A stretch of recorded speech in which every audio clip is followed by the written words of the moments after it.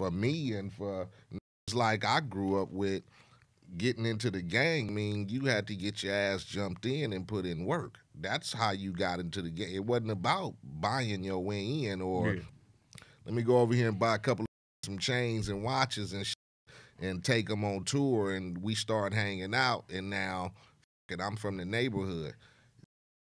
It wasn't that wasn't the code. You talking about the 80s. Man, I'm just shit. They didn't do that in the 80s. Yeah, the 80s is a whole nother decade. No. And we ain't never seen a decade like the 80s.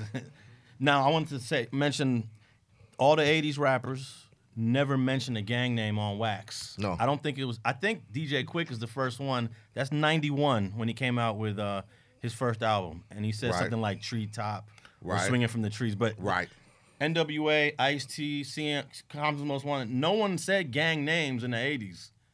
And I don't know if DJ Quick changed the game in 91. And I think Death Row started to say a couple of gang stuff on wax. Why you pointing at me when you said Death Row? You know, am I right? I mean, if you want to, well, not true, because everybody around here knows about the Banging on Wax records. Right. And a lot of them cats was claiming their neighborhoods on there. So that's my first rendition of niggas claiming sets on records, because they were out just, this my hood. Okay, so let's change it. That's independent albums. Independent shit. So y'all's was signed to major labels. Right. So no major label rapper until Quick said a gang name on wax. Right. And I think that changed the game.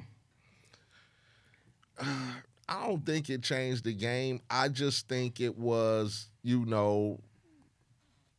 something Quick wanted to do. I mean, as far as if you look at after that, I don't think, as far as we was concerned, we still was on the same pattern. We still didn't start speaking about Trag New, and I mean, maybe after some dudes might have started saying what street they was from or grew up on or stuff like that. But that really just like, I'm from Treetop or Trag New, or I'm from the motherfucking this block or that block. I think that started like down the line some. You know what I'm saying? After Quick and after a lot of dudes. Didn't Snoop mention? Snoop was started mentioning 21st Street, but if you notice, Snoop didn't do a lot of that too in the beginning. But then, like some dudes it just started to transition. Fuck it. Oh, did I hear him? Oh, he said he was from so-and-so? Well, fuck it. Now I'm from fucking 21st Street, or then next thing you know, my nigga Game came along and it was Cedar Block, and then next thing you know, YG, and it was Treetop, and it was 400 Block, and then everybody's, fuck it, I'm gonna represent my neighborhood. Fuck it. And I think Pop was shouting out the mob. Yeah, James. Man, you I ain't gonna answer that one.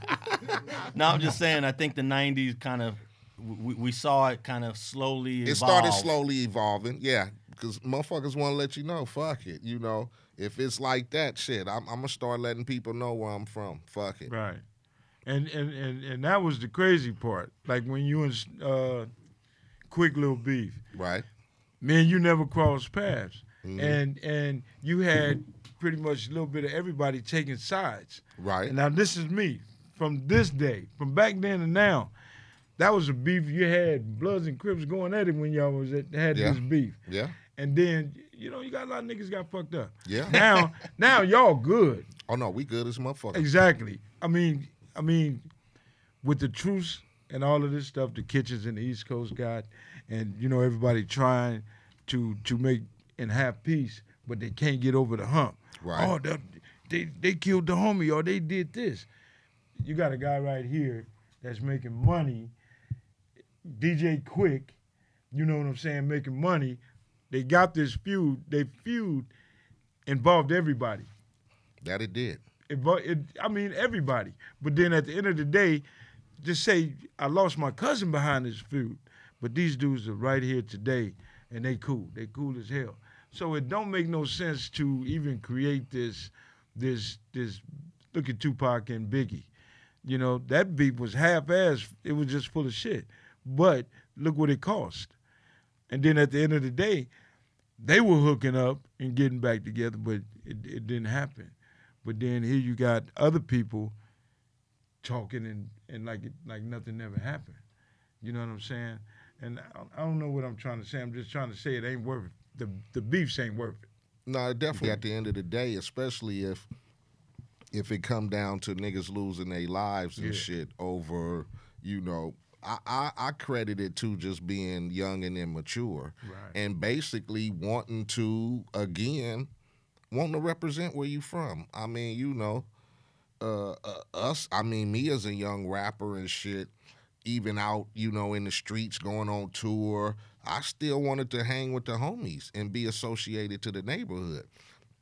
Even though we was making money, I'm saying, in movie screens and shit, our identity was still Compton in that neighborhood, and we didn't want to forget that. But then, like you said, beefs come over territories and rivalries and shit like that, and then it spread to records, and then innocent bystanders or niggas who ain't even got shit to do with the rap I spit or the rap he wrote.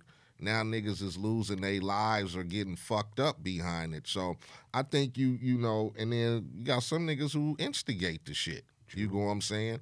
And then he got homies and I got homies who feel like we got to represent, and even when motherfuckers ain't around, that's how the beef still goes on, because now you got people on the outside that feel like, fuck it, we got to partake too. Right. So it comes with just trying to, over time, and just being mature enough to grow the fuck up, really. Right. And, you know, some of us, when we get into that age bracket to where we start, you know, getting a little gray hair and kids running around, and, you know, we still able to sit around here and be like, God damn, I'm getting old and got a teenage daughter or a daughter who got a kid now, or blah, blah, blah. I guess we start getting them a little mature to where a nigga don't want to have no motherfucking beef. Exactly. As a grown man, I want to be able to go where the fuck I want to go and go hang with whoever in whatever neighborhood without it having to result into the situation of, you know, shit, I used to be a Crip and you used to be a Blood, and niggas used to shoot at me and we used to shoot back and somebody lost their life. I get it, but that's like warfare to me. Casualties of war. You get me? No, don't fault me for what I did when I was following the motherfucking street code and the rag and what, because now I'm a mature man and I know it ain't about that shit. So, you know, casualties of war, my nigga. You feel me? Gangster Chronicles, we gon' tell you how it goes.